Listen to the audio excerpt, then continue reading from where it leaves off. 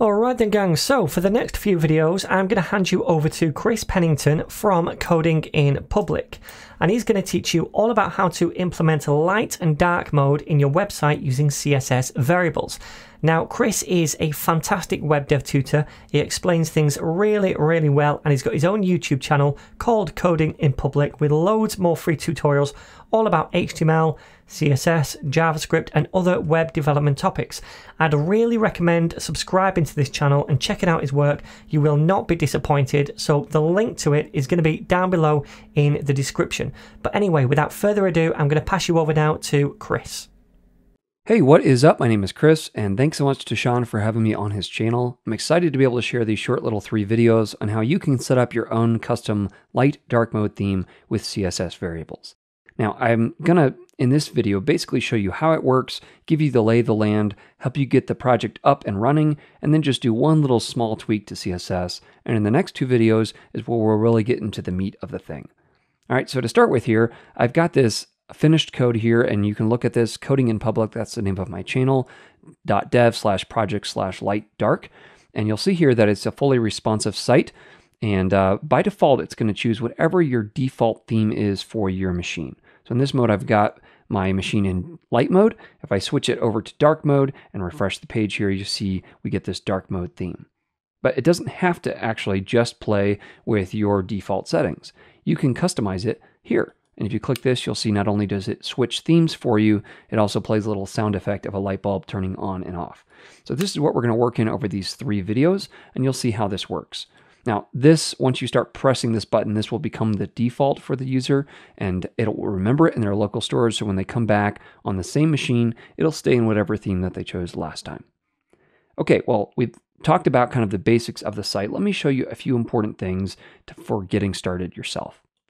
There's this GitHub link, and you can access it and jump over to lesson 1 if you want to start and kind of code along with me. And then you can come over to the code button, click down and download the zip file if you'd like to. Of course, you can just clone the entire repo and then navigate to the branch if you'd prefer to do that. And once you've got these lesson 1 files, you can pull it up in any code editor like VS Code, or here I've got Nova pulled up. And this is what it's going to look like. You're going to need to do one thing, and that is in this package.json file, you'll see that I've got this thing running with something called Vite.js. The maker of Vue.js is the one who created this. It's kind of a next generation website bundler that'll minify a bunch of stuff and spin up a local dev server and all kinds of great stuff. You don't have to use it just for Vue. You could use it for React. You could use it for vanilla JavaScript like I have here. And I plan to do a video at some point on my channel. So if you're interested in that, I hope to have that up soon. So you can head over there and check it out. But the first thing we'll need to do is make sure we've got all of our dev dependencies here downloaded and ready to go. So I'm just going to say npm install. This does assume that you have Node.js. If you don't, you can go to nodejs.org and just download the basic Node.js package, install it using normal installation instructions on your machine, and that's all you'll need to do. That downloaded this node modules folder, and so that means we've got everything we need to now run our dev script here. We'll run our dev script then by just saying npm run and dev. All right, and this actually spins up this local server right here, 3000, and I've got it connected over this way. So I've showed you the finished product. I've showed you how to get it up and running. Let me show you one thing about the HTML, and then we will jump into the CSS. Let's come over this way. You'll notice if you look at the code that I've got a bunch of inline SVGs. And I've got it that way because I have classes in here that we're going to apply that are actually already applied to give us these colors. And when we change what the classes refer to, what colors they refer to, it will update these SVGs automatically. Doing it inline like this gives us those options, not only just for adding classes, but more importantly, for adding what's called current color. I'm not seeing one right here, but basically current color will take the parent of the SVG and use that coloring to color the actual stroke or the fill or whatever you've got it set to. You have to actually have the SVGs inline for that to work properly.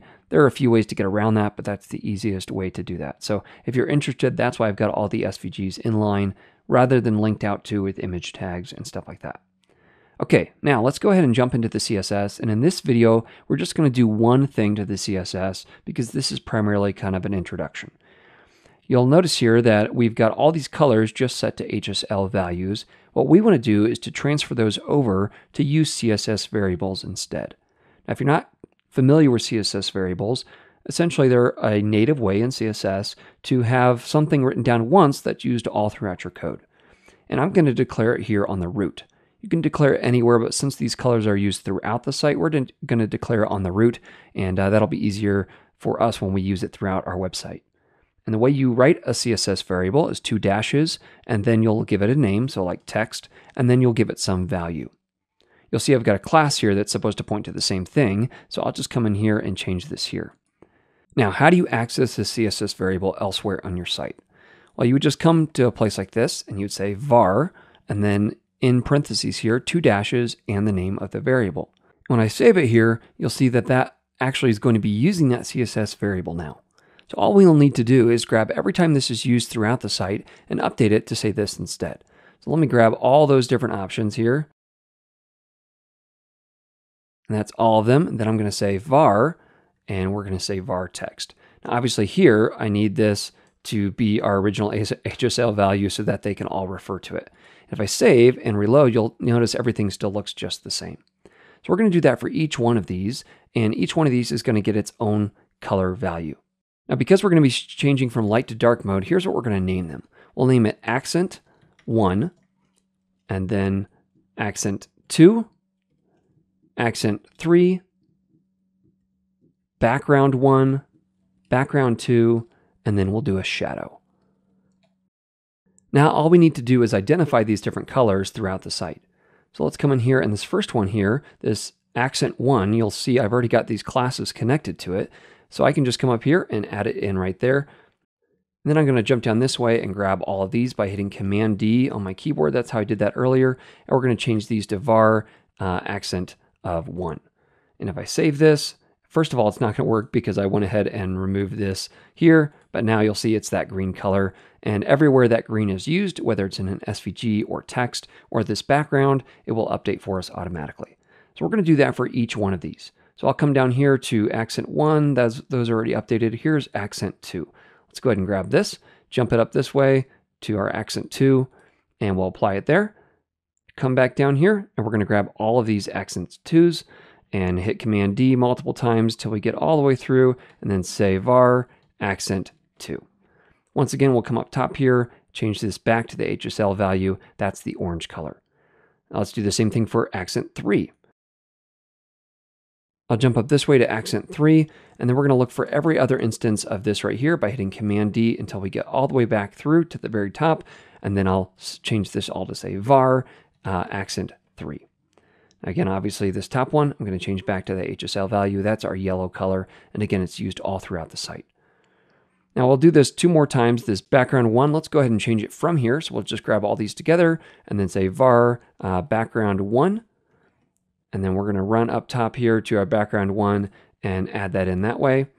And then we'll go to background 2 and do the same thing. I'm going to first copy it, and then I'm going to hit Command D to all of those and say var background 2.